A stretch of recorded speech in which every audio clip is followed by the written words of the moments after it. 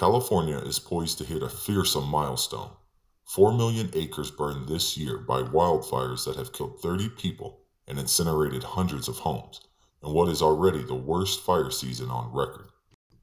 Flames have scorched an area larger than Connecticut, and fire crews at a blaze in northern wine country were on high alert as forecasters warned of red flag conditions of extreme fire danger into Saturday morning.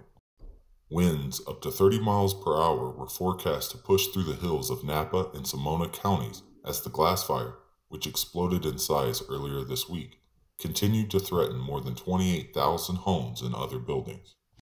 The alert went into effect Thursday afternoon and is expected to remain in place through Saturday morning with gusty northwest winds and dry, hot conditions.